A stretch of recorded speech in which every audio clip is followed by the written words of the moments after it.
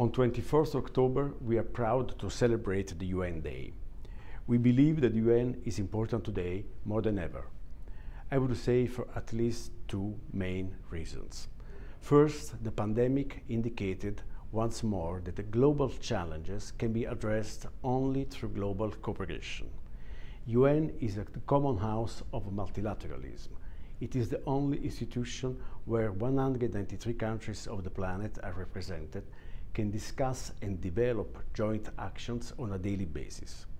Second, we live in a multipolar world that needs to be governed not by the law of power, but by the power of law. UN only can contribute to create common standards, principles and rules that apply to everyone. Only through common rules can multipolarity be governed and cooperation prevail over confrontation. UN might not be perfect, but remains crucial to promote peace, sustainable development and human rights. UN humanitarian activities are indispensable.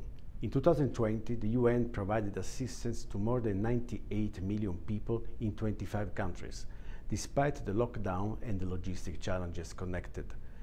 But a lot more needs to be done in order to reduce poverty and address social and economic inequalities. UN-based multilateralism is in the DNA and in the interest of the EU and of Italy. The EU, together with its member states, is the largest financial donor to the UN system. A united Europe is essential to an effective multilateralism. To this end, EU-UN closer relations are key. Our priorities are the same, from climate change to women empowerment. Happy 76th birthday to the UN from the Permanent Mission of Italy in New York.